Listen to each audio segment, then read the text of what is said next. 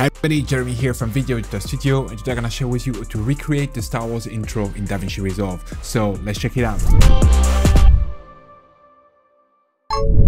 Alright, so in Davinci Resolve we're now on the edit page, and I'm gonna show you how to recreate the Star Wars intro in Davinci only in the edit page. Obviously you can do probably better and something that is more accurate in Fusion, but right now I'm gonna show you a very easy beginner version in the edit page. So first off, we're gonna go over to Effect, Titles, and we're gonna bring a text plus in our timeline. We're gonna select that text and we're gonna go over here in the inspector, select title.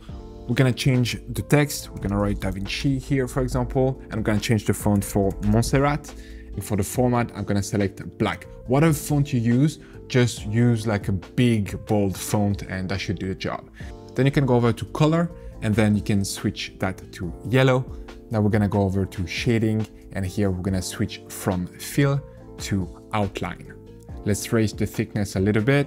Perfect, now let's start to animate this. So we're gonna go back to text. I'm gonna go at the beginning here of the text and I'm gonna raise the size a little bit like that. So some of the part of the text are off screen. We're just gonna drop a keyframe right there. So at the beginning of the text, and then we're gonna just bring the playhead at the end of the text and we're gonna reduce the size down to 0. And basically we put 2 keyframe point, and now if we play it, that's the animation going on. Perfect, I'm fine with this. Now to make it look like it's fading in the distance, towards the end, we're just gonna do an opacity animation. So we're just gonna drag that little slider right there about 1 second backward. Now if we play it, it basically fade out our text towards the end of the animation. Now let's move on to the second part with the scrolling text. So we're gonna bring another text plus in the timeline right there. I'm just gonna put it towards the end of the first text, and we're gonna extend it quite a fair bit. Obviously extend it as long as you need, depending on the length of the text that you want to input. Right now for me, I've just basically copy and paste some text from the Davinci Resolve website.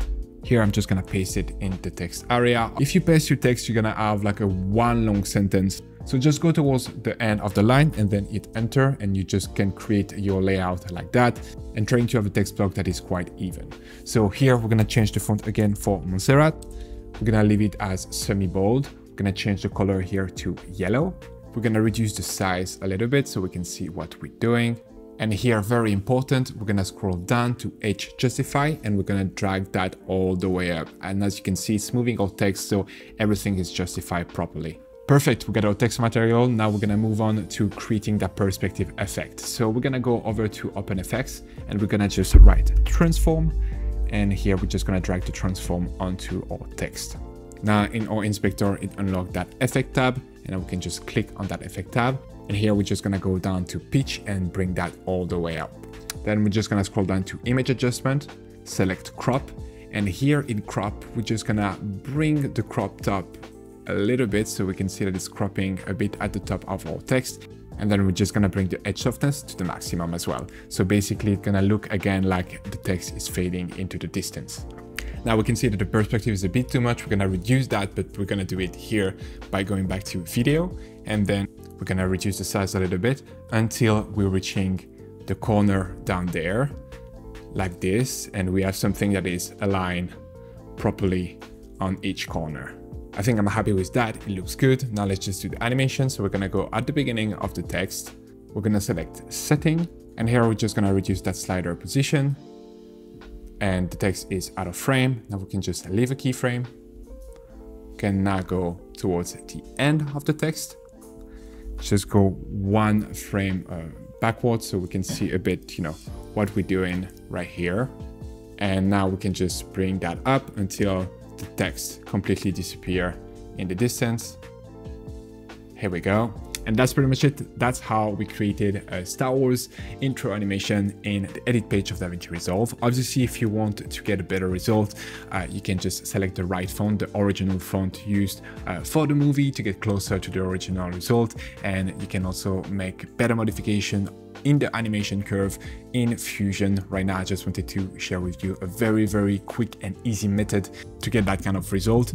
I hope this video was helpful. Don't forget to like and subscribe, and see you in the next one. Bye. Speed up your workflow and create better videos using the pack available on our website, including titles, transition, and templates, but only for Davinci Resolve. Get started today by downloading our free starter pack containing a compilation of 20 titles curated from our library. Link in the description below or at videoeditorstudio.com.